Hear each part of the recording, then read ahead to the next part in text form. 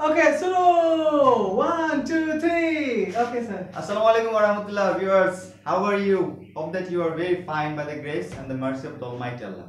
Today I am Abdullah Mamun from Basic School for Learning, and I have got with me Mr. Nasir sir. Sir, please say hello to our viewers. Hello viewers, how are you today? I hope that you are well.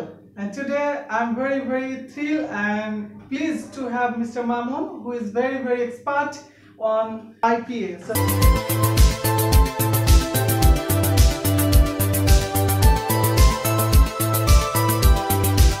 So বন্ধুরা আজকে আমরা যে বিষয়টা নিয়ে আলোচনা করব সেটা হচ্ছে প্রোনাউন্সিয়েশন বা অ্যাকসেন্ট বলে থাকি আমরা, অর্থাৎ ইংরেজি শব্দের যে সঠিক উচ্চারণ। আমরা আসলে যারা ইংরেজির সাথে জড়িত বা জড়িত না, আমরা জেনে বা না জেনে অনেক ভুল উচ্চারণ করে থাকি। তো আজকে আমরা কয়েকটা শব্দ যেগুলো আমরা সচরাচর ব্যবহার করি কিন্তু ভুল ব্যবহার করি সেগুলো একটু জেনে নেব। তো sir, okay, let's start. Let's get started with the interesting. Is it interesting or interesting? Please explain it. It's definitely interesting, not interesting. Not এখানে আমরা আইপিএ এর উচ্চারণটা দেখলে আমরা ক্লিয়ার হতে পারবো। স্যার, আইপিএ সম্পর্কে কিছু বলবেন? IPA, yes, IPA that stands for International Phonetics Association. আর এই অ্যাসোসিয়েশনটা হচ্ছে একটা অর্গানাইজেশন যেটা নির্ধারণ করে যে প্রত্যেকটা লেটারসের বর্ণ, মানে প্রত্যেকটা লেটারসের উচ্চারণটা কি হবে, এবং এটা নিয়ে যে বিশ্লেষণ রয়েছে। আর আইপিএর আরেকটি অ্যাব্রিভিয়েশন ফুল ওয়ার্ড হচ্ছে যে ইন্টারন্যাশনাল ফোনেটিক্স অ্যালফাবেট। সো যতগুলো আমরা অ্যালফাবেট জানি, আমরা জানি যে 26টা আমরা অ্যালফাবেট পড়ি, কিন্তু আসলে ওভারঅল সব মিলিয়ে 5টি হচ্ছে ভাওয়েল এবং 21টি হচ্ছে আমাদের কনসোনেন্ট। কিন্তু এই 5টি ভাওয়েলের সাথে আরো আমাদেরকে 15টি কিন্তু ভাওয়েল সাউন্ড লাগাতে হয়। তাহলে কি 15টি লাগালে হচ্ছে 20টি ভাওয়েল সাউন্ড। আর কনসোনেন্টের সাথে, কনসোনেন্ট যেহেতু 21টি আছে, এর সাথে আর মাত্র 3টি কনসোনেন্ট সাউন্ড লাগাতে হয়। তাহলে ওখানে হচ্ছে কত? 24। সো ওভারঅল 44 সাউন্ড সম্বন্ধে আমাদের যদি ধারণা থাকে, তাহলে আমরা পুরো A to Z IPA সম্বন্ধে ধারণা নিতে পারবো। সো আমরা বরং আজকে এটা নিয়ে আলোচনা করি। ইন আ ওয়ার্ড, যদি আমরাকে ইংরেজি অ্যাকসেন্ট শিখতে হয় ভালোভাবে, তাহলে আইপিএ জানতে হবে। রাইট। সো ফার্স্ট ওয়ার্ড যেটা আমরা দেখতে পাচ্ছি, আমরা সবাই এটা উচ্চারণ করে থাকি ইন্টারেস্টিং। সবাই না, অ্যাকচুয়ালি মেজরিটি পারসেন্ট। সো এটা ইন্টারেস্টিং না, সঠিক উচ্চারণ হবে ইন্টারেস্টিং। অর্থাৎ এটা আমরা 4 ভাগে না, এটাকে আমাকে 3 ভাগে উচ্চারণ করতে হবে।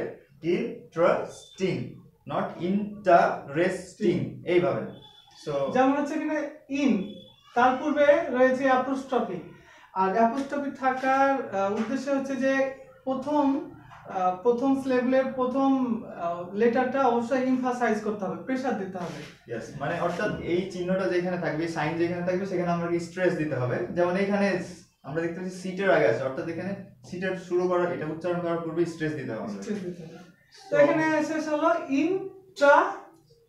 ইন্টারেস্টিং। ওকে, তো টি আর এটা এ, এটা উল্টো এ, এটা হচ্ছে আইপি এর ফাংশন, যার কারণে আপনাদের দেখতে আইপি নিয়ে ইনশাআল্লাহ আমরা একটা পরে আমরা ভিডিও একটা নিয়ে আসবো। ওকে, so the next word is vegetable. আমরা যেটা ভুল উচ্চারণ করতে থাকি সেটা হচ্ছে vegetable.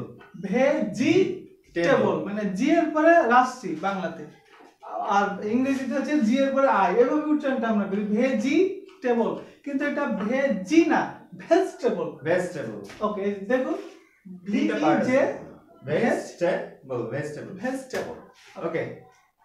The third one is genre. So maybe viewers also is it the genre কোন দিক দিয়ে হয়? Genre means রীতি রেওয়াজ, যেটাকে বলা হচ্ছে। Yes. তো genre এর উচ্চারণ আমরা করে থাকি জেনার, বাট এটা সম্পূর্ণ একটা উল্টা বা ভুল উচ্চারণ। আমি তো এটা উচ্চারণ করলে বলবো জেনরি বা জেনরে, এটা উচ্চারণ করব, কিন্তু এটা হচ্ছে রং pronunciation. Yes, the right one is genre. Okay, the fourth one is receipt. এখানে পি এর উচ্চারণটা আমরা এখানে নিয়ে আসছি রিসিপ্ট, কিন্তু আমাদের এটা উচ্চারণ রিসিপ্ট প হবে না, রিসিট হবে, seat. The p is hidden here. উচ্চারণ হবে রিসিপ্ট। তারপরে আছে কি S W T, sheet, receipt. আর সি এর আগে, এস এর আগে অবশ্যই একটা স্ট্রেস হবে, রিসিপ্ট। যেটা এখানে সাইন রয়েছে। ওকে, তারপরে the last word is schedule. Is it schedule or schedule or কি, কোনটা হবে? It's confusing, but to be honest, They both are right. Right. Okay. So let's go to US style. American style. Tara, sir, please. আমেরিকানরা যা বলে থাকে তারা এটাকে উচ্চারণ করে স্কেজুল, স্কেজুল। আর যে ব্রিটিশরা যখন উচ্চারণ করে তারা বলে শিডিউল অথবা শিডিউল, শিডিউল অথবা শিডিউল। আমরা সাধারণত শিডিউল অথবা শিডিউলই বলে থাকি, বাট আমেরিকানটা আমরা ইউজ করি না, যেটা স্কেজুল। নো প্রবলেম, ব্রিটিশটা ইউজ করতে পারে আমরা, নো প্রবলেম। তার মানে ব্রিটিশদের দুইটা স্টাইল রয়েছে, একটা হচ্ছে যে শিডিউল আর একটা হচ্ছে শিডিউল। শিডিউল। তো ম্যাক্সিমামে আমরা শুনতে অভ্যস্ত যে শিডিউল বলে সবাই, কিন্তু আমরা এটাকে একটু আপডেট করে অনেকে আবার ভুল বলে এটা, কিন্তু আসলে ভুল না, ভুল না, রাইট। তাহলে আমরা শিডিউলও বলতে পারি, শিডিউলও বলতে পারি। আর স্কেজুল এটা আমরা নাইবা বলি, কারণ এটাতে অনেক এটা একটু ওয়ার্ড লাগে, আমরা অভ্যস্ত না, we're not accustomed to it. So that's all for today. Hope that you have learned something and enjoyed.